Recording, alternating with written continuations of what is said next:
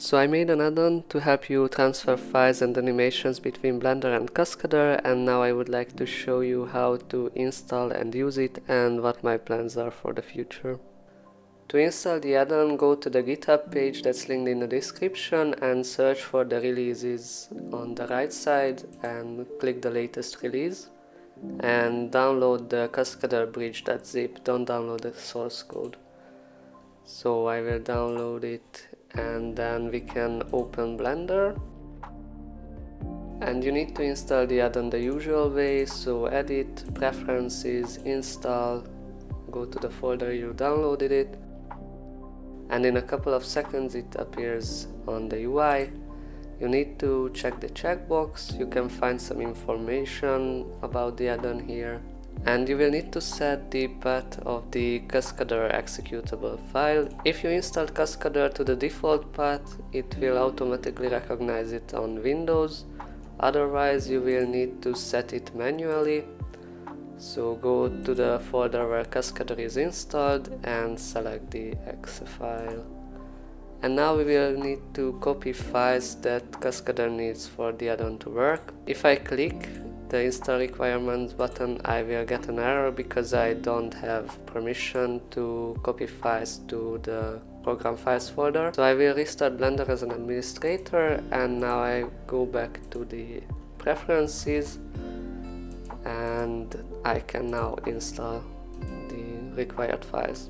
And now you'll find the add-on on the side panel and start Cascadeur from here.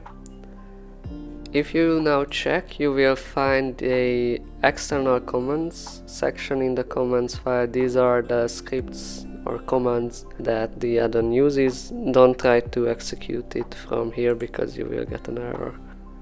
The export selected and import scene buttons are hopefully obvious. In both cases it will first export an FBX file and import it on the other side with hard-coded settings. These are the settings that works for me, but I want to make these settings customizable with the next update. The import action function will become available if you select an armature object, and it will import the active scene from Cascadeur, which is this animation, and it will get the action from the imported FBX file and apply it to the selected armature. And it will then delete all of the imported objects.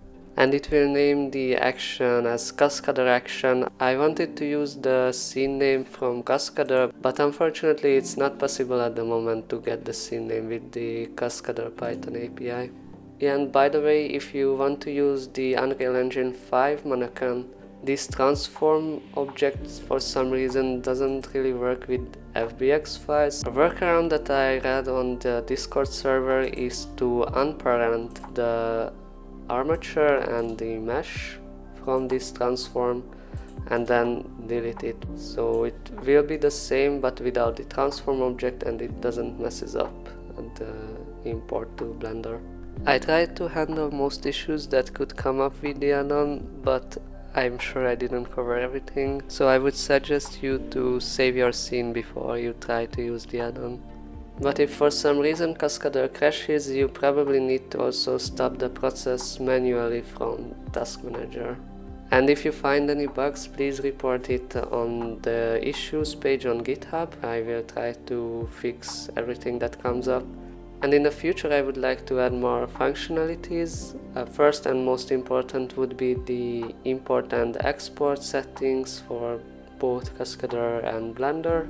And other ideas that I have are bulk importing every open scene from Cascadeur and maybe stash the actions in the NLA in Blender, and maybe an option to set up an identical camera in Cascadeur. But if you have any other ideas, I would love to hear them and maybe we can implement it in the future. It was really nice to read all of your lovely comments on the teaser video, and I'm glad that you are as excited as I am. I hope you will find the add-on useful and it actually works for you and it will make your life easier.